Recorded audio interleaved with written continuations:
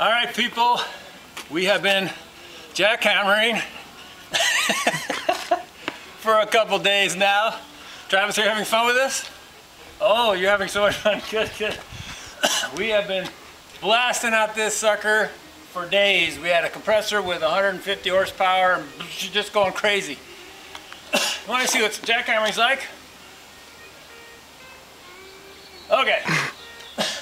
This is what we came up with. Follow me.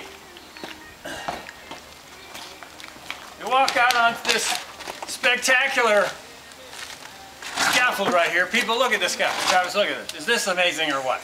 All right? This thing is held together with tie wire. See right here? Just stuck in the wall with these little bullet things that shoot nails. It's really cool. It's like a gun. You have to shoot guns and contracting too. Very cool. We dug out all this section here and here. We need to have some in and out on this water feature. If you looked at the other videos, you can kind of tell that it was all crazy. Kind of flat and lumpy bumpy. But we've dug these tables or platform areas out. We're going to have waterfall coming down, bouncing. And then we're going to build this out a little bit. Maybe a little bit more on the side of the rock so people can sit on this little bench, which is part of our scaffold system, and not get water poured in their face. So we are almost done with the jackhammering, maybe a little bit more.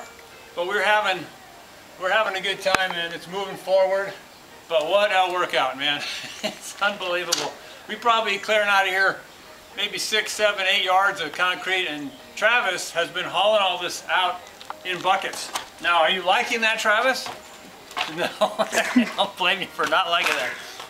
Yeah, Travis is doing awesome. But anyway, we're having a good time. We're blessed to have the work. So it's Friday. We're gonna have some fun, and you should too.